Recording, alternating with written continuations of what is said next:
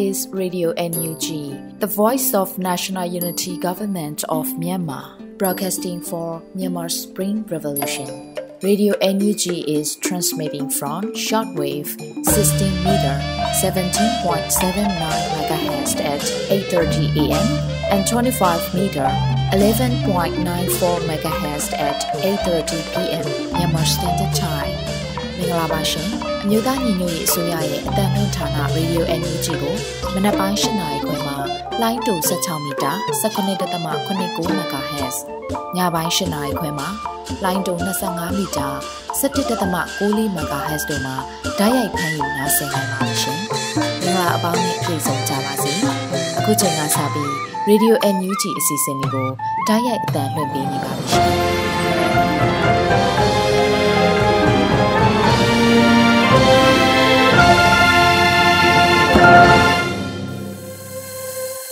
မင်္ဂလာညချမ်းပါခင်ဗျာရေဒီယို UNG သောတာရှင်တွေဘေးပရာဝေးကွာပြီးကိုရောစိတ်ပါကြမ်းမာကြပါစေဒီကနေ့မတ်လ2ရက်နေ့ရေဒီယို UNG ရဲ့ညပိုင်းတန်လွှင့်စီစဉ်များကိုစတင်တော့မှာဖြစ်ပါတယ်ကျွန်တော်ကတော့လွတ်လပ်နေဦးပါသောတာရှင်များခင်ဗျာဥဆုံးအနေနဲ့နားဆင်ရဖို့ရှိတာကတော့စစ်ရေးသတင်းကောက်နှုတ်ချက်ဖြစ်ပါတယ်လွတ်လပ်နေဦးကဖတ်ကြားတင်ပြထားပါတယ်ခင်ဗျာအခုချိန်ကစပြီး2024ခုနှစ်မတ်လ2ရက်နေ့ညပိုင်းမှာတင်ပြမယ်ရေဒီယို UNG ရဲ့စစ်ရေးသတင်းကောက်နှုတ်ချက်တွေကိုဖတ်ကြားတင်ပြတော့မှာဖြစ်ပါတယ်စစ်မှုထမ်းဥပဒေစန့်ကျင်ရာအပါအဝင်ရှောင်ရှားရမယ့်အချက်များကို KNU တပ်မဟာ9ကထုတ်ပြန်လိုက်တဲ့ဆိုတဲ့သတင်းနဲ့စတင်ပါမယ်။တိုင်းပြည်အာဏာကိုအတင်းအဓမ္မလူယူသိမ်းပိုက်ထားတဲ့စစ်ကောင်ဆောင်မင်းအောင်လှိုင်ဦးဆောင်တဲ့စစ်အာဏာရှင်စစ်ကောင်စီရဲ့စစ်မှုမထမ်းမနေရဥပဒေကိုမလိုက်နာပဲစန့်ကျင်ကြဖို့နဲ့ရှောင်ရှားရမယ့်အချက်တွေကို KN အမျိုးသားအစည်းအရုံး KNU တပ်မဟာ9မူတရခရိုင်ကမတ်လ1ရက်နေ့မှာထုတ်ပြန်ထားပါတယ်။မူတရခရိုင်လို့ခေါ်တဲ့ဖာပုံခရိုင်ထဲကပြည်သူလူထုအားလုံးစစ်ကောင်စီရဲ့စစ်မှုမထမ်းမနေရဥပဒေကိုမလိုက်နာပဲစန့်ကျင်ကြဖို့နဲ့ထောက်ခံအားပေးတာဝင်ရောက်တာတွေလုံးဝမပြုလုပ်ကြဖို့အသိပေးထားပါတယ်။မြို့နယ်ပြည်သူတွေအနေနဲ့အတင်းကျပ်ဖိအားပေးမှုတွေနဲ့ရင်ဆိုင်လာရပြီဆိုရင်နိစရာရွာတွေကိုထွက်ပြေးတိမ်းရှောင်ခိုလုံဖို့ကိုအသိပေးထားပြီးလာရောက်ခိုလုံတဲ့ကြေးရွာတွေကတာဝန်ရှိသူတွေရဲ့လမ်းညွှန်မှုနဲ့ကုညီဆောက်ရှောက်မှုကိုရရှိနိုင်ဖို့အမည်စရင်းအတိအကျပေးဖို့လည်းနှိုးဆော်ထားပါတယ်။ဒါအပြင်အခက်အခဲအကျပ်တဲဖြစ်လာရင်နိစရာရှေ့တန်းဒေသကတာဝန်ရှိသူတွေထံချက်ချင်းအသိပေးအကြောင်းကြားဖို့ကိုလည်းထုတ်ပြန်ချက်မှာဖော်ပြထားပါတယ်။ယခုထုတ်ပြန်ချက်ကိုသိရှိပြီးမလိုက်နာဘဲစစ်အာဏာရှင်အုပ်စုရဲ့ခိုင်းစေချက်အတိုင်းလိုက်နာလှုပ်ဆောင်မယ်ဆိုရင်တော့စစ်အာဏာရှင်အလိုကျနဲ့စစ်အုပ်စုအဖွဲ့ဝင်လို့သတ်မှတ်ခြင်းခံရမယ်လို့လည်းတတိပေးထားပါတယ်။စစ်ကောင်စီဟာ၎င်းတို့လက်အောက်ခံတပ်ဖွဲ့ဝင်တွေတိတ်ဆုံးတန်ရာရရှိမှုထွက်ပြေးတာလက်နက်ချအညံ့ခံတာနဲ့ပြည်သူရင်ခွင်ခိုလွန်လာတဲ့သူများနေတာကြောင့်တပ်အင်အားရော့နေချိနဲ့လာတဲ့အခြေအနေမှာစစ်မှုမထမ်းမနေရဥပဒေကိုအသက်သွင်းပြီးတပ်အင်အားကိုပြန်လည်ဖြည့်ဆည်းနိုင်ဖို့အတင်းအဓမ္မနည်းနဲ့ဆောင်ရွက်နေတာလို့စစ်ရေးလေ့လာနေသူတွေကပြောပါတယ်KNU ဗဟိုကလည်းစစ်ကောင်စီရဲ့စစ်မှုထမ်းဥပဒေဟာတနိုင်ငံလုံးစစ်နုံတွင်ကြားရောက်စေဖို့လှုံ့ဆော်ခြင်းသာဖြစ်ပြီးစစ်အာဏာရှင်တပ်ဆိုးရှည်စီမဲ့လောက်ရဖြစ်တာကြောင့်ဒီလောက်ရက်ကိုဆန့်ကျင်တယ်လို့ထုတ်ပြန်အသိပေးထားပါတယ်။ဒါ့အပြင်မျိုးဆက်သစ်လူငယ်တွေနဲ့တိုင်းရင်းသားပြည်သူလူထုတရားလုံးအနေနဲ့လည်းစစ်ကောင်စီကထုတ်ပြန်တဲ့ဥပဒေအကောင့်ထဲဖော်မှုလုပ်ငန်းတွေမှာမပါဝင်ခြင်းနိုင်ငံရေးအန်တုမှုလုပ်ငန်းစဉ်များနဲ့ဆန့်ကျင်ခြင်းတော်လိုင်းရဲ့ဖွဲ့တွေမှာပူးပေါင်းပါဝင်ခြင်းအချင်းချင်းကာကွယ်ပေးတဲ့လုပ်ငန်းတွေအပါအဝင်နီလာမျိုးစုံနဲ့ပြုလုပ်နေတဲ့စန့်ကျင်တိုက်ဖြတ်ရေးလုပ်ငန်းတွေမှာပူးပေါင်းပါဝင်ကြဖို့ကိုလည်းတိုက်တွန်းထားပါတယ်ခင်ဗျာ။မြိုင်မြို့နယ်ရှိကြောက်ခွက်ရေနံမြေရဲစခန်းမှာစစ်ကောင်စီတပ်ဖွဲ့စခန်းဆွန့်ခွာသွားလို့တော်လိုင်းတပ်ဖွဲ့များမိရှို့ရှင်းလင်းနိုင်ခဲ့တဲ့တဲ့တင်ကိုတင်ပြပါဦးမယ်။မကွေးတိုင်းမြိုင်မြို့နယ်မှာရှိတဲ့ကြောက်ခွက်ရေနံမြေရဲစခန်းမှာတပ်ဆွဲနေတဲ့အကြမ်းဖက်စစ်ကောင်စီတပ်ရဲနဲ့ပြူစောတိတွေစခန်းဆွန့်ခွာထွက်ပြေးသွားတာကြောင့်ဝင်ရောက်ရှင်းလင်းပြီးမိရှို့ဖျက်ဆီးလိုက်တယ်လို့ဒေသခံတော်လိုင်းတပ်ဖွဲ့တွေထံကသိရပါတယ်။မြိုင်မြို့နယ်ကမြမရေနံနဲ့တဘာဝတန်းငွေလုပ်ငန်း MOG ပိုင် Red 2 ရေနံမြေကြောက်ခွက်ရဲကင်းစခန်းမှာအင်အား30ကျော်နဲ့တပ်ဆွဲနေတဲ့အကြမ်းဖက်စစ်အုပ်စုကိုဖေဖော်ဝါရီလ29ရက်နေ့မနေ့စောပိုင်းမှာဝက်ပုတ်ပြူစောတိကြီးရွာကထက်လာတဲ့အကြမ်းဖက်စစ်တပ်စစ်ကြောင်းကခေါ်ထုတ်သွားတာဖြစ်ပါတယ်။အဆိုပါစစ်ကောင်စီအုပ်စုစခန်းဆွန့်ခွာသွားလို့စခန်းတွင်းရှိဘန်ကာတွေကိုမိရှို့ဖျက်ဆီးကာမိုင်းရှင်းလင်းရေးလုပ်ငန်းတွေလှုပ်ဆောင်ခဲ့တယ်လို့သိရပါတယ်။အဆိုပါကြောက်ခွက်ရေနံမြေရဲကင်းစခန်းဟာရခိုင်ကအမှတ်2ရေနံမြေလုံခြုံရေးရဲတပ်ဖွဲ့ခွဲမှတပ်စိတ်တစိတ်သာထိုင်ချထားပေမဲ့မင်းအွန်လိုင်းဥဆောင်တဲ့အကြမ်းဖက်စစ်တပ်ကအာဏာကိုမတရားလူယူသိမ်းပိုက်ပြီးတဲ့နောက်မှာတော့မြိုင်မြို့နယ်တရက်ကန်ရဲစခန်းကရဲနဲ့စစ်သားတွေလာရောက်ပူးပေါင်းခဲ့ပြီးဘန်ကာတွေတိဆောက်ကအခိုင်အမာတပ်ဆွဲနေထိုင်တဲ့စခန်းတစ်ခုလို့သိရပါတယ်ခင်ဗျာဆက်လက်ပြီးလှဲကူးမြို့နယ်0မိုင်းတွင်တစ်ဆင်းနေတဲ့စစ်အုပ်စုကိုတိုက်ခိုက်မှုမှာ10ဦးသေဆုံးသွားတဲ့အကြောင်းကိုတင်ပြပါမယ်ရန်ကုန်တိုင်းလှဲကူးမြို့နယ်0မိုင်းမှာခရီးသွားပြည်သူတွေကိုစစ်ဆေးပြီးငွေကြေးတောင်းခံနေတဲ့စစ်အုပ်စုကိုတိုက်ခတ်ခဲ့ရာ10ဦးသေဆုံးသွားတယ်လို့ရန်ကုန်အာမီတပ်ဖွဲ့ထံကသိရပါတယ်။လှဲကူးမြို့နယ်0မိုင်းဂိတ်မှာခရီးသွားပြည်သူတွေကိုစစ်ဆေးနေတဲ့စစ်သားတွေနဲ့ရင်ထမ်းရဲတွေကိုမတ်လ1ရက်နေ့ညနေ4:40ခန့်မှာ ပြင်းအားမြင့်မိုင်းတွေနဲ့ဖောက်ခွဲတိုက်ခိုက်ခဲ့တယ်လို့ဆိုပါတယ်အဆိုပါတိုက်ခိုက်မှုကြောင့်အကြမ်းဖက်စစ်သား2ဦးရင်ထဲရဲ4ဦးသေဆုံးသွားတယ်လို့သိရပါတယ်ထိုတိုက်ခိုက်မှုကိုရန်ကုန်အာမီနဲ့အနောက်ပိုင်းခရိုင်ပြည်သူ့ကာကွယ်ရေးအဖွဲ့တို့ကပူးပေါင်းလှုပ်ဆောင်ခဲ့တာဖြစ်ပါတယ်။မိုင်းခွဲတိုက်ခိုက်မှုဖြစ်ပြီးနောက်ခီးသွွားပြည်သူတွေရဲ့ကားတွေကိုအကြမ်းဖက်စစ်သားတွေနဲ့ရဲတပ်ဖွဲ့ဝင်တွေကတင်းကျပ်စွာစစ်ဆေးခဲ့တယ်လို့ခီးသွွားပြည်သူချုပ်ကပြောပါတယ်။ရန်ကုန်အာမီတပ်ဖွဲ့ဟာဖေဖော်ဝါရီလ28ရက်နေ့ကလည်းဒဂုံမြို့နယ်ရှိအကြမ်းဖက်စစ်ကောင်ဆောင်မင်းအောင်လှိုင်ရဲ့မိသားစုပိုင်တဲ့အောင်မြင့်မိုးမင်းကုမ္ပဏီမိုင်းတဲရုံးချုပ်ကိုလည်းမိုင်းခွဲတိုက်ခိုက်ခဲ့ပါသေးတယ်။ပြည်သူလူထုကိုဖိနှိပ်အနိုင်ကျင့်နေတဲ့စစ်အုပ်စုကိုဆက်လက်တိုက်ခိုက်သွားမှာဖြစ်တာကြောင့်မိဘပြည်သူတွေအနေနဲ့အကြမ်းဖက်စစ်ကောင်စီနဲ့ပတ်သက်ရာနေရာတွေကိုရှောင်ကျဉ်ကြဖို့ကိုလည်းရန်ကုန်အာမီအဖွဲ့ကတတိပေးထုတ်ပြန်ထားပါတယ်ခင်ဗျာမုံရွာ6ဦးလမ်းပိုင်းမှာစစ်သားများတင်ဆောင်လာတဲ့ဂျမ်မာကား၄စီးကိုမိုင်းဆွဲတိုက်ခိုက်တဲ့အကြောင်းကိုတင်ပြဖို့ရှိပါတယ်စကိုင်းတိုင်းမြင်းမူမြို့နယ်ကစစ်သားတွေကိုတင်ဆောင်လာပြီးမုံရွာဘက်ကိုထွက်လာတဲ့ဂျမ်မာကား၄စီးကိုမုံရွာ6ဦးလမ်းပိုင်းတနေရာမှာမိုင်းဆွဲတိုက်ခိုက်ခဲ့တယ်လို့ Area 71 PDF မုံရွာအဖွဲ့ကထုတ်ပြန်ပါတယ်မုံရွာမြို့မှာရှိတဲ့အနောက်မြောက်တိုင်းစစ်ဌာနချုပ်နမခကနေမတ်လ1ရက်နေ့ညတကောင်ရအချိန်မှာစစ်ကောင်စီတပ်ဖွဲ့ဝင်တွေမပါတဲ့ဂျမ်မာကား၄စီးမြင်းမူနယ်ဘိုးမင်းကြီးကင်းရွာဘက်ကိုထွက်လာတယ်လို့သတင်းရပေမဲ့တိုက်ခိုက်မှုမလုပ်သေးပဲစောက်ဆိုင်နေခဲ့တယ်လို့ဆိုပါတယ်။အဲ့ဒီနောက်မှာအဆိုပါစစ်ရင်တန်းဟာမတ်လ2ရက်နေ့ယနေ့မနက်4နာရီခွဲခန့်အချိန်မှာတော့ဘိုးမင်းကြီးကင်းရွာဘက်ကနေစစ်သားတွေကိုတင်ပြီး6ဦးမြို့နယ်ရှိမြပလဲ73စီဆိုင်မှာတထောက်နားကမုံရွာဘက်ကိုကားမီးတွေပိတ်ပြီးမောင်းနှင်လာတယ်လို့သိရပါတယ်စစ်သားအင်အားပြည့်ပါတဲ့အဆိုပါဂျမ်မာကား၄စီးကို6ဦးမုံရွာလမ်းပိုင်းတင်နေရာမှာမိုင်းပွိုင်းဆောက်တဲ့ရဲဘော်တွေကပောက်ကွဲအားပြင်းတဲ့မိုင်း9လုံးတွေနဲ့အနီးကဖောက်ခွဲတိုက်ခိုက်နိုင်ခဲ့တယ်လို့တော်လိုင်းအဖွဲ့တွေကပြောပါတယ်ထိုဂျမ်မာကား၄စီးနဲ့2စီးမြောက်ကားမိုင်းထိမှန်သွားလို့မိုင်းကွင်းနဲ့မလှမ်းမကမှထိုးရသွားခဲ့ပြီးကားပေါ်ကစစ်သားတွေဟာလမ်းဘေးဝဲရဝတနတ်တွေနဲ့တရစရန်တမ်းပစ်ခတ်ခဲ့ကြပါတယ်အနီးကမိုင်းဆွဲတိုက်ခိုက်ရပေမဲ့ပွိုင်းဆောက်ရဲဘော်တွေဟာစစ်ကောင်စီတပ်ဖွဲ့ရဲ့ပြန်လည်ပစ်ခတ်နေမှုကြားကနေခက်ခဲပြန်လည်ဆွတ်ခွာနိုင်ခဲ့ကြပြီးအထိခိုက်အပွန်းပဲ့မရှိဘဲသက်ဆိုင်ရာနေရာအသီးသီးကိုပြန်လည်ရောက်ရှိနေပြီလို့တော်လိုင်းရဲ့အဖွဲ့များကအသိပေးထားပါတယ်အဆိုပါမိုင်းဆွဲတိုက်ခိုက်မှုကို Area 71 PDF မုံရွာအဖွဲ့နဲ့အညာ Defense Force အဖွဲ့တို့ပူးပေါင်းပြီးဖောက်ခွဲတိုက်ခိုက်ခဲ့ကြတာလို့သိရပါတယ်Area 71 PDF မုံရွာအဖွဲ့ရဲ့ထုတ်လုပ်ရေးစခန်းဟာဖေဖော်ဝါရီလ28ရက်နေ့ကပဲစစ်ကောင်စီတပ်ရဲ့စီးနှင်းခြင်းကိုခံခဲ့ရပြီးလက်နက်ခဲယမ်းတွေပါဝင်ကျပ်သိန်း80ပိုးခန့်ရှိပစ္စည်းတွေမိရှို့ဖျက်ဆီးခံခဲ့ရတဲ့တော်လိုင်းရေးတပ်ဖွဲ့တစ်ခုဖြစ်ကြောင်းသိရပါတယ်ခင်ဗျာကြောက်ကြီးမှာစစ်တပ်ကလေကြောင်းနဲ့လက်နက်ကြီးများပစ်ခတ်တိုက်ခိုက်မှုအိမ်9လုံးနဲ့ဆေးကမ်းများပျက်စီးသွားတဲ့အကြောင်းကိုတင်ပြပါဦးမယ်ကရင်မျိုးသားစီရင်ကော်တူးလေအုပ်ချုပ်နယ်မြေဖြစ်တဲ့ဖလဲလူထူးခရိုင်လေဒိုမြို့နယ်အတွင်းကိုအကြမ်းဖက်စစ်တပ်ကလေကြောင်းတိုက်ခိုက်မှုအပါအဝင်လက်နက်ကြီးတွေနဲ့ပစ်ခတ်တိုက်ခိုက်မှုကြောင့်အိမ်9လုံးနဲ့ဆေးကမ်းများပျက်စီးခဲ့တယ်လို့ KNU ဗဟိုကသတင်းထုတ်ပြန်ပါတယ်။ဖေဖော်ဝါရီလ24ရက်နေ့ကနေ29ရက်နေ့ထိ6ရက်တာအတွင်းအကြမ်းဖက်စစ်တပ်ကပြည်သူများနေထိုင်ရာကြေးရွာတွေကိုလေယာဉ်နဲ့ပစ်ခတ်ခြင်းဒရုန်းနဲ့ပစ်ခတ်ခြင်းစုစုပေါင်း36ကြိမ်ပြုလုပ်ခဲ့ပြီးလက်နက်ကြီးနဲ့303လုံးပစ်ခတ်ခဲ့တာကြောင့်စစ်တပ်အတွက်အလွတ်လွတ်ပေးနေသူတူသေဆုံးကတော်လိုင်းရဲဘော်9ဦးထိခိုက်ဒဏ်ရာရခဲ့တဲ့ပြင်နွားနယ်ကောင်သေဆုံးခဲ့တယ်လို့သိရပါတယ်။ဖေဖော်ဝါရီလ24ရက်နေ့ကလည်းဘာဘူးကုန်းကြေးရွာမှာနေရာယူထားတဲ့အကြမ်းဖက်စစ်တပ်ကဇီးကုန်းကြေးရွာကိုလက်နက်ကြီး6လုံးပစ်ခတ်လို့ဇီးကုန်းကြေးရွာကအိမ်နှလုံးထိခိုက်ပျက်စီးခဲ့တယ်လို့ဖေဖော်ဝါရီလ25ရက်နေ့မှာလည်းအကြမ်းဖက်စစ်တပ်က Jet Fighter 6စင်း MI-35 ဒဇင်းက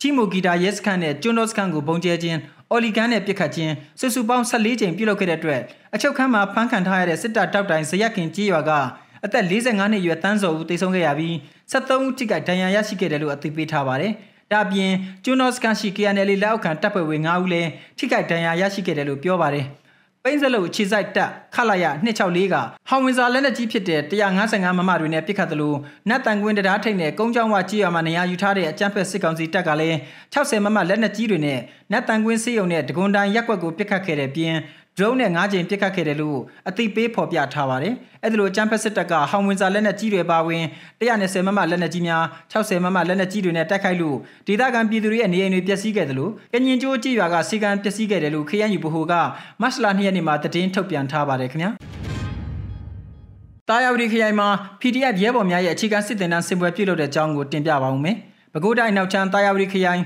နတ်တလင်းမြို့နယ်အရှိတ်ဘက်မှာရှိတဲ့ပဲခူးရုံးမအတွင်းကလွတ်မြောက်နယ်မြေတစ်ခုမှာ PDF ရဲဘော်တွေရဲ့အခြေခံစစ်တင်တန်းစင်ပွဲပြုလုပ်ခဲ့တယ်လို့သိရပါတယ်။မြို့သားညွေရေးဆိုရကာကွယ်ရေးဝန်ကြီးဌာနပြည်သူ့ကာကွယ်ရေးတပ်မတော်တောင်ပိုင်းတိုင်းစစ်ဒေသအမှတ်2စစ်ဒေသခွဲတာယာဝတီခရိုင်တိုင်းရင်း3831တပ်ခွဲ2 Phoenix DF က PDF ရဲဘော်တွေရဲ့အခြေခံစစ်တင်တန်းစင်ပွဲပြုလုပ်ခဲ့တာဖြစ်ပါတယ်။တာယာဝတီခရိုင်တိုင်းရင်း3831တပ်ခွဲ2 Phoenix DF တပ်ဖွဲ့ရဲ့အခြေခံစစ်တင်တန်းအပတ်စဉ်2တင်တန်းစင်ပွဲကိုဖေဖော်ဝါရီလ28ရက်နေ့ကပြုလုပ်ခဲ့တာဖြစ်ပြီးပြည်သူ့ကာကွယ်ရေးတပ်မတော်လန်ကိုချီတက်လေးပြုခြင်းစစ်ရေးပြခြင်းစုချီးမြင့်ခြင်းတို့ကိုကျင်းပခဲ့တယ်လို့သိရပါတယ်။ဆိုပါအခမ်းအနားမှာတာယာဝတီခရိုင်တိုင်းရင်း3831တပ်ရင်းမှုက မိခွန်းအမှားစကားပြောကြခဲ့ပြီးတက်ခွဲနှစ်တက်ခွဲမှုဗိုလ်မှူးချုပ်နဲ့တာဝန်ရှိသူတွေကထူးချွန်စစ်သည်များကိုကွန်ပျူတာများချိမြစ်ခဲ့တာကိုတပ်ပုံမှတ်တမ်းမှာတွေ့ရပါတယ်။ပြီးခဲ့တဲ့နှစ်ဒီဇင်ဘာလ6ရက်နေ့ကလည်းတာယာဝတီခရိုင်တပ်ရင်း3831တက်ခွဲ3နတ်စစ်သည်တပ်ဖွဲ့ကရဲဘော်တွေရဲ့မွမ်းမံသင်တန်းဆင်းပွဲကျင်းပခဲ့တယ်လို့သိရပါတယ်။သောတာရှင်များအခုနားဆင်ခဲ့ရတဲ့စစ်ရေးသတင်းတွေကို RadioNUG သတင်းတောက်မင်းတီဟာနဲ့ကိုခန့်တို့ကပေးပို့ထားတာဖြစ်ပါတယ်ခင်ဗျာ။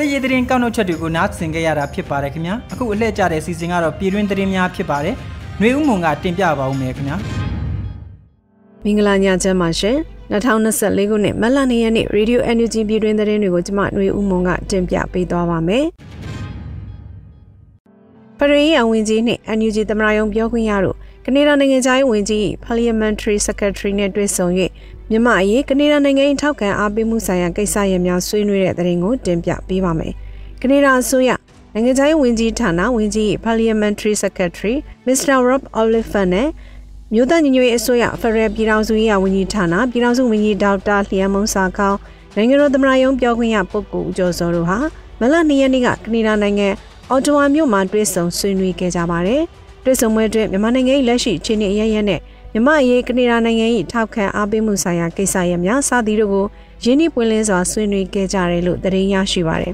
။တွေ့ဆုံဆွေးနွေးပွဲသို့ကနေဒါနိုင်ငံသားဝန်ကြီးမူဝါဒရေးရာအကြံပေးပုဂ္ဂိုလ်နဲ့ကနေဒါနိုင်ငံသားဝန်ကြီးဌာနမှအခြားတာဝန်ရှိပုဂ္ဂိုလ်များလည်းတက်ရောက်ခဲ့ကြပါတယ်။ဒါအပြင်ပြည်ထောင်စုဝန်ကြီးနှင့်သမ္မတရုံးပြောခွင့်ရပုဂ္ဂိုလ်တို့အား Parliamentary Friends of Democratic Burma ၏ပူးတွဲဥက္ကဋ္ဌလွှတ်တော်ကိုယ်စားလှယ်Adan Chambers ကကနေဒါအောက်လွှတ်တော်တွင်လှည့်လည်ပြသခဲ့တယ်လို့သတင်းရရှိပါတယ်ရှင်။ NUG ဝန်ကြီးများ American ပြည်ထောင်စု DC and 3 State မိသားစုများနဲ့တွေ့ဆုံခဲ့တဲ့သတင်းကိုတင်ပြပေးပါမယ်။ Washington DC အချိန်မတ်လ1ရက်နေ့ခင်းမှာ American ပြည်ထောင်စုကိုရောက်ရှိလာတဲ့စီးပွားရေးနဲ့ကုသရေးဝန်ကြီးဒေါက်ခင်မမမျိုးစီမံကိန်းဗဏ္ဍာရေးနဲ့ယင်းနှိမ့်မြုပ်နှံမှုဝန်ကြီးဌာနဒုတိယဝန်ကြီးဦးမင်းစရာဦးနဲ့အတူနိုင်ငံခြားရေးဝန်ကြီးဌာနဒုတိယဝန်ကြီးဦးမိုးစောဦးတို့က Washington DC နဲ့အိန္ဒိယ3ပြည်နယ် DC, Maryland, Virginia နဲ့ Pennsylvania ဒေသရမြန်မာများနဲ့တွေ့ဆုံခဲ့ကြပါတယ်။စီဝေးမှာသက်ဆိုင်ရာဝန်ကြီးဌာနများ၏လက်ရှိဆောင်ရွက်နေသောလုပ်ငန်းများရမုံငွေရှာဖွေရေးနှင့်နှွေဦးဖွံ့ဖြိုးရေးဘဏ်အကြောင်းရှင်းလင်းတင်ပြခြင်းတွင်ကူးပြောင်းရေးကာလစီးပွားရေးဆိုင်ရာပြင်ဆင်မှုများနှင့် Federal စနစ်အတွက်ဗဏ္ဍာရေးနှင့်ယင်းနှိမ့်မြုပ်နှံမှုတဘာဝရင်းမြစ်များခွဲဝေမှုဆိုင်ရာပြင်ဆင်မှုများအကြောင်းတို့ဖြင့်လက်ရှိအခွန်ငွေနှင့်နယ်စပ်ကုန်သွယ်ရေးဆိုင်ရာကိစ္စရပ်များနှင့်ပတ်သက်၍မေးမြန်းဆွေးနွေးမှုများကိုပြန်လည်ရှင်းလင်းဆွေးနွေးခဲ့ကြပါသည်။ NUG သက်ဆိုင်ရာဝန်ကြီးဌာနများ၏အမေရိကန်ပြည်ထောင်စုခီးစဉ်နဲ့ဖိတ်ကြားထားသည့်တွေ့ဆုံပွဲများအကြောင်းကိုအမေရိကန်ရောက်မြန်မာများကအထူးစိတ်ဝင်စားကြတယ်လို့ဆိုပါရရှင်။ဘာသာရေးလူမျိုးရေးမှမျိုးမျိုးတိုက်ပြီးနိုင်ငံရေးထွက်ပေါက်ရှာတတ်တဲ့အကြမ်းဖက်စစ်တပ်ရဲ့အလှည့်ကွက်တွေကိုသတိရှိဖို့လိုအပ်တယ်လို့လူခွင့်ရေးဆိုင်ရာဝန်ကြီးပြောကြားတဲ့သတင်းကိုဆက်လက်တင်ပြပေးကြပါမယ်။လူမျိုးရေးဘာသာရေးမှမျိုးမျိုးတိုက်ပြီးနိုင်ငံရေးထွက်ပေါက်ရှာတတ်တဲ့ဂျမတ်စစ်တပ်ရဲ့အလှည့်ကွက်တွေကိုသတိရှိဖို့လိုအပ်တယ်လို့လူခွင့်ရေးဆိုင်ရာဝန်ကြီးဦးအောင်မျိုးမင်းကမက်လ2ရက်မှာပြောကြားလိုက်ပါတယ်။ဘာသာရေးလူမျိုးရေးမှမျိုးမျိုးတိုက်ပြီးနိုင်ငံရေးထွက်ပေါက်ရှာတတ်တာစစ်တပ်ရဲ့ခေါက်ယူကျနေတဲ့တပ်ပြားဟောင်းတစ်ချက်ပဲလှည့်ကွက်တွေကိုသတိရှိဖို့လိုအပ်တယ်။မဖြစ်အောင်ဝိုင်းဝန်းတားဖို့လိုအပ်တယ်။ဖန်တီးသူကိုတွန်းလှန်ဖို့လည်းလိုအပ်တယ်လို့ဝန်ကြီးကဆိုပါတယ်။ဂျမတ်စီအုပ်စုဟာလက်ရှိမှာတိုင်းသားနယ်မြေများအတွက်လူမျိုးရေးဘာသာရေးကိုသူတရံမျိုးမျိုးနဲ့မုံပွားအောင်လှုံ့ဆော်နေမှုများရှိနေပါတယ်ရှင်။ဂျမ်ဘတ်ဆီယာနာယူတွေဖို့ပြည်သူတော်လှန်ရေးကိုအနိုင်ယူဖို့ဆိုတာလုံးဝမဖြစ်နိုင်တော့ဘူးလို့လူထုသပိတ်ခေါင်းဆောင်ဒေါက်တာတေဇာဆန်းပြောကြားတဲ့သတင်းကိုဆက်လက်တင်ပြပေးကြပါမယ်။မလ2ရက်မှာမန္တလေးလူထုသပိတ်ခေါင်းဆောင်ဒေါက်တာတေဇာဆန်းကဆိုရှယ်မီဒီယာမှာတစ်ဆင့်အခုလိုသိပေးပြောကြားလိုက်ပါတယ်။ဒီတော်လှန်ရေးကာလအတွင်းကျွန်တော်ခီးတွေအများကြီးထွက်ပြေးရင်ပြည်သူတွေအများကြီးနဲ့တွေ့ဖြစ်တယ်။တော်လှန်ရေးအင်အားစုအသီးသီးနဲ့ဆုံးဖြစ်တယ်။တော်လှန်ရေးနောင်တော်တွေဖြစ်ကြတဲ့မဟာမိတ်တိုင်းသားတော်လှန်ရေးအဖွဲ့ EAOs များစွာကခေါင်းဆောင်ပေါင်းများစွာနဲ့လည်းဆုံးဖြတ်ကြုံပြင်းသူ့အမြင်ကိုအမြင်နှီးနှောဖလှယ်ဖြစ်တယ်။ဒီအတွေ့အကြုံပေါင်းများစွာအသည့်အမြင်ပေါင်းများစွာကနေတော်လှန်ရေးနဲ့ပတ်သက်ပြီးအနှစ်ချုပ်ကြည်နိုင်တဲ့ကောက်ချက်တွေရှိပါတယ်။ဒီပွဲမှာကျန်းဖက်ဆီယာနာယူတွေဖို့ပြည်သူတော်လှန်ရေးကိုနိုင်ယူဖို့ဆိုတာအနုနီးပဲ33ကျန်းနီးပဲလာလုံးဝမဖြစ်နိုင်တော့ဘူးလို့ဆိုပါတယ်။2021ခုနှစ်စက်တင်ဘာ9ရက်နေ့မှာပြည်သူ့ခုခံတွန်းလှန်စစ်များစတင်မှုမြို့သားညီညွတ်ရေးအစိုးရဟာကြေညာခဲ့ပါတယ်။2023ခုနှစ်မှာစီးရဲရှင်ကိုမြင့်တင်နိုင်ခဲ့ပြီးမြို့သိမ်းတိုက်ပွဲများကိုတော်လှန်ရေးအင်အားစုများကဆင်နွှဲနိုင်ခဲ့ပါတယ်ရှင်။အမေရိကန်ပြည်ထောင်စုဝါရှင်တန် DC ရှိထိုင်းတန်ယုံရှိမြန်မာအင်အားစုများစုဝေး၍မြန်မာအရေးတောင်းဆိုတဲ့သတင်းကိုတင်ပြပေးပါောင်းမယ်။အမေရိကန်ပြည်ထောင်စုဝါရှင်တန် DC ရှိထိုင်းတန်ယုံရှိ မြမအင်အားစုများစုဝေးပြီးမြမအရေးတောင်းဆိုခဲ့ကြပါတယ်။ American စံတော်ချိန်မလ1ရက်နေ့မှာ Washington DC ရှိထိုင်းတန်ယုံရှိစုဝေးခဲ့ကြပါတယ်။စုဝေးရမှာမြမအရေးကိုမြမပြည်သူများ၏ဆန္ဒသဘောထားအတိုင်းလိုက်ရောပေးရန်တို့ပါဝင်မြမအရေးကိုအလေးထားရန်တို့ပါဝင်ပါတယ်။ဒါ့အပြင်ကျန်းမာစစ်တပ်ရဲ့ဆရာစုမှုကျူးလွန်မှုများကိုပါရှင်းလင်းပြောကြားကဆရာနာရှင်စနစ်စန့်ကျင်ရေးများကိုပါဟောပြောခဲ့ကြပါတယ်ရှင်။ခုတင်ပြခဲ့တဲ့သတင်းတွေကို Radio NUG သတင်းတောက်မင်းတီဟန်နဲ့ကိုခန့်တို့မှပေးပို့ထားတာဖြစ်ပါတယ်ရှင်။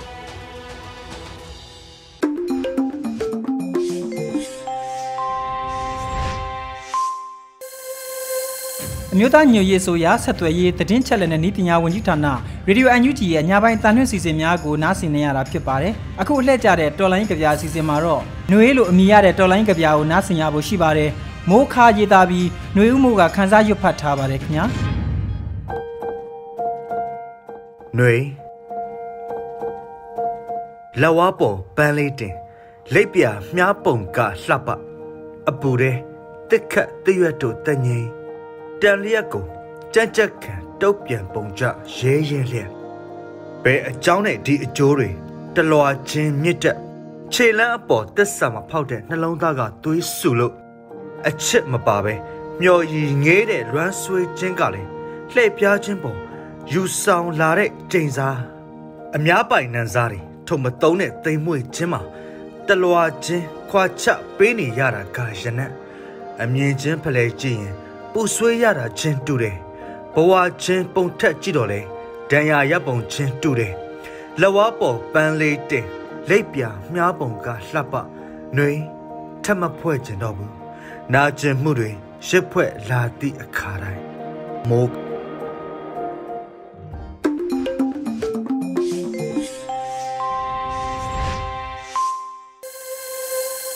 သောတာရှင်များခင်ဗျာအခုတခါနားဆင်ဖို့လက်ကြတဲ့စီစဉ်ကတော့ Radio NUG မျက်မှောက်ရေးအင်တာဗျူးစီစဉ်ဖြစ်ပါတယ်။မင်းတီဟာကမေးမြန်းတင်ဆက်ထားပါတယ်။တပ်ပေါင်းစုကြီးအညာထီရဲ့စီစဉ်ဆောင်ရွက်သူကိုစိုးတန်းနဲ့မေးမြန်းခန်းကိုနားဆင်ရပါတော့မယ်ခင်ဗျာ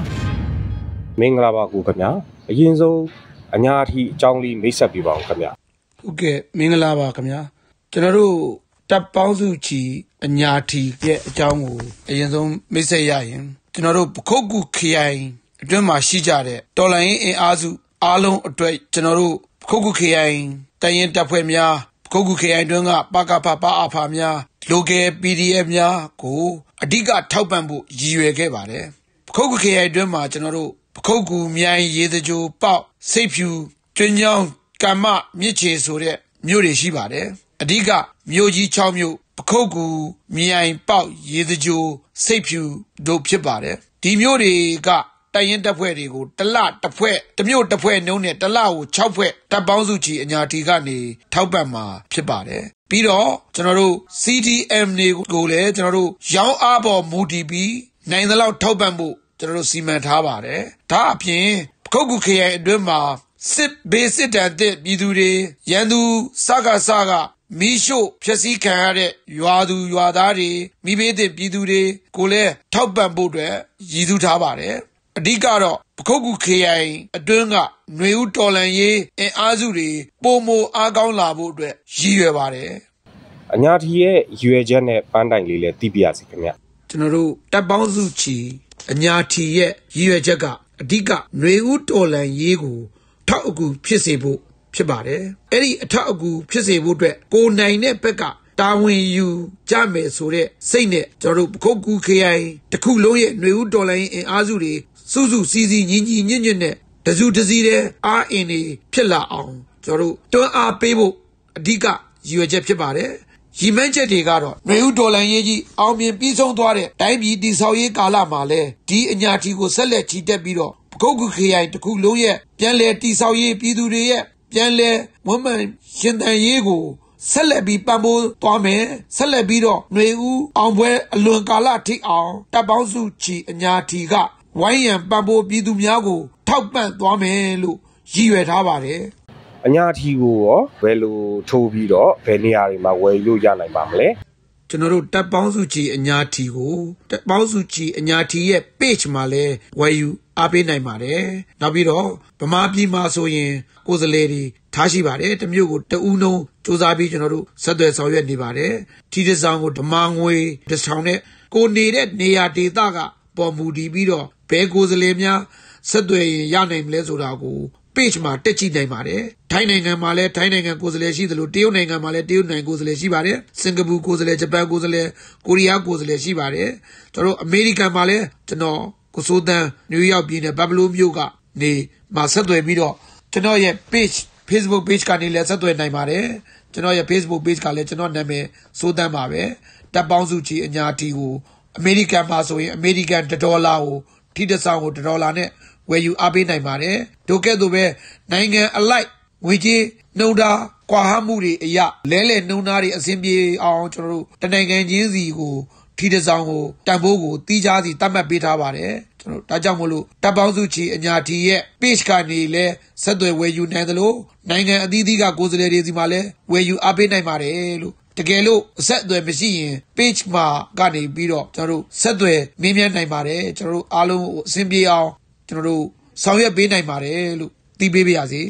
အညာတီမှာလက်ရှိထိုးအားနဲ့ပေါ့နော်ကြောင်းအားနဲ့သူ့ရဲ့ပြိတ္တအချင်းကြီးရောဘယ်လိုများရှိပါသလဲခင်ဗျာကျွန်တော်တို့တပ်ပေါင်းစုချီအညာတီရဲ့ထိုးအားနဲ့ပြိတ္တကတော့အတော်လေးအားရကျေနပ်ဖို့ရှိပါတယ်ဗျဘာဖြစ်လို့လဲဆိုတော့ကျွန်တော်တို့မှန်းထားတဲ့တက်ကက်ကိုတဖြည်းဖြည်းနဲ့နီးစပ်လာတယ်ဗျအခုဆိုရင်ပူပေါင်းဆောင်ရွက်တဲ့တရင်တပ်ဖွဲ့တွေကိုတရင်ကို340ကျော်ထိထောက်ပံ့လာနိုင်တယ်4လအတွင်းမှာနိုဝင်ဘာလကကျွန်တော်တို့စတင်ခဲ့ပြီးတော့ဒီ4လအတွင်းမှာကျွန်တော်တို့သိန်းပေါင်း1500လောက်ကျွန်တော်တို့ထောက်ပံ့နိုင်ပြီဖြစ်ပါတယ်ဒါဟာကျွန်တော်တို့ရဲ့ຫນွေဦးထီကဲ့သို့ပခုတ်ကူ KI တစ်ခုလုံးအတွက်ရည်စူးပြီးပုံဖော်ထားတဲ့ကျွန်တော်တို့တပ်ပေါင်းစုကြီးအညာတီရဲ့ရောင်းအားဟာအားရကျေနပ်ဖွယ်ပါပဲအညာတီရတဲ့ငွေကြေးတွေရောဘယ်လိုများစီစဉ်ပါလဲခင်ဗျာကျွန်တော်တို့တပ်ပေါင်းစုကြီးအညာတီကငွေရဲ့စီစဉ်မှုကတော့လစဉ်ကျွန်တော်တို့အခုဆိုလို့ရှိရင် CDM အယောက်30ကိုတပ်ပေါင်းစုကြီးအညာတီကိုကိုယ်စားလှယ်အဖြစ်ရောင်းပေးဖို့ဝန်ထမ်းအဖြစ်ခန့်အပ်ပါတယ်အဲ့ဒီဝန်ထမ်းတွေကိုတစ်လတစ်သိန်းကျွန်တော်တို့ပံ့ပိုးပါတယ်သူတို့တွေကိုကျွန်တော်တို့ကအလကားပေးတယ်လို့မဟုတ်ဘဲနဲ့ပေါ့နော်သူတို့ရဲ့လှုပ်အားကနဲ့သူတို့ရှင်သန်နေဆိုတဲ့စိတ်ခွန်အားတွေရစေခြင်းတဲ့အတွက်ကျွန်တော်တို့ကတပ်ပေါင်းစုအညာတီမှာ CDM ဝန်ထမ်းတွေကိုရောင်းအားပေါ်မူတည်ပြီးဆက်လက်ပြီးတော့လဲကျွန်တော်တို့ခန့်အပ်မှာပါဒါကကျွန်တော်တို့တပ်ပေါင်းစုကြီးအညာတီကစီစဉ်တဲ့ငွေစီစဉ်တဲ့လမ်းကြောင်းတစ်ခုပါခုနကကျွန်တော်တို့တစ်လကို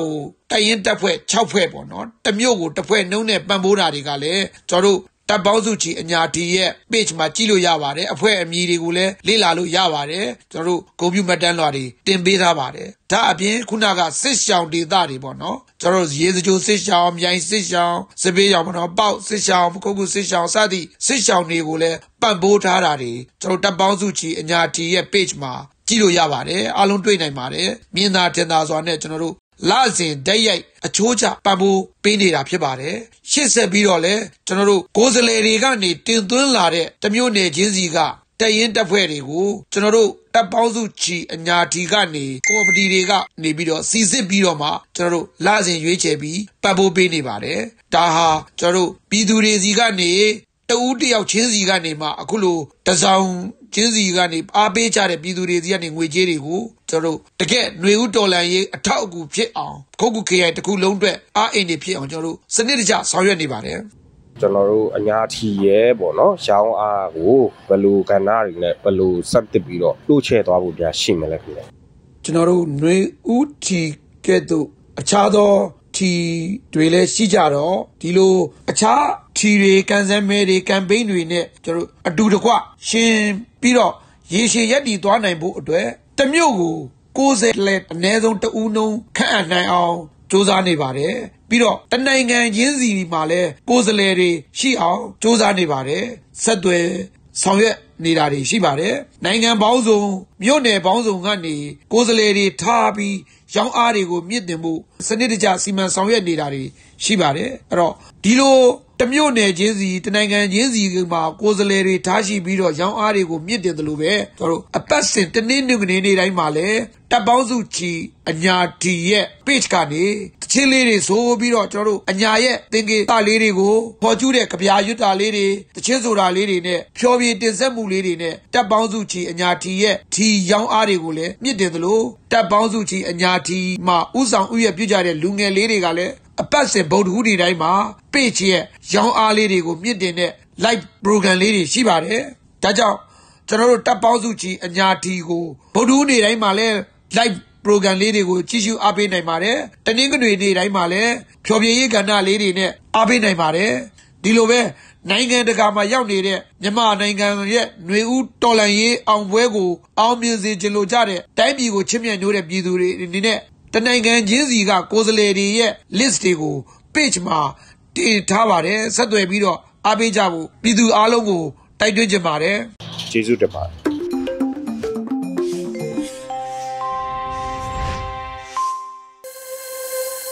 ဒီနေ့မတ်လ2ရက်နေ့ RadioNUG ရဲ့ညပိုင်းစီစဉ်နောက်ဆုံးစီစဉ်နေနဲ့တော်လိုင်းတေးဂီတာတစ်ပုဒ်ကိုထုတ်လွှင့်ဖို့စီစဉ်ထားပါတယ်။ RadioNUG ကစီစဉ်တင်ဆက်တာဖြစ်ပြီးငါတို့လာပြီလို့အမည်ရပါတယ်ခင်ဗျာ။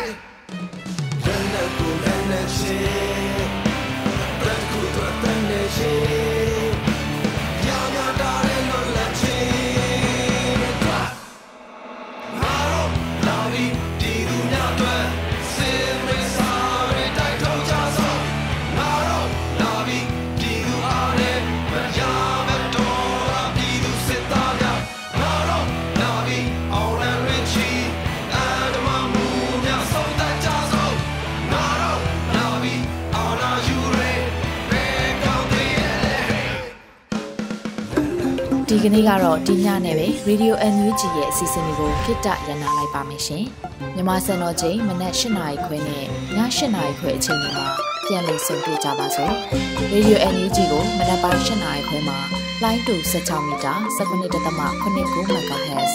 ညပိုင်း8နာရီခွဲမှာလိုင်းတူ25မီတာ17.94 MHz တို့မှာဓာတ်ရိုက်ဖမ်းလို့နားဆင်နိုင်ပါပြီ။မြန်မာနိုင်ငံသူနိုင်ငံသားတွေကိုစိတ်နှပြ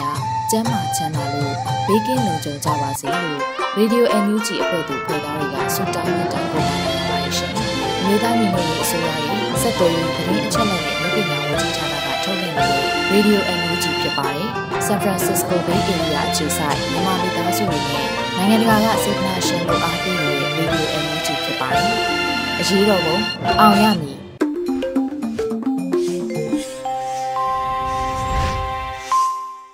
တရားမှုကိုစัจจသော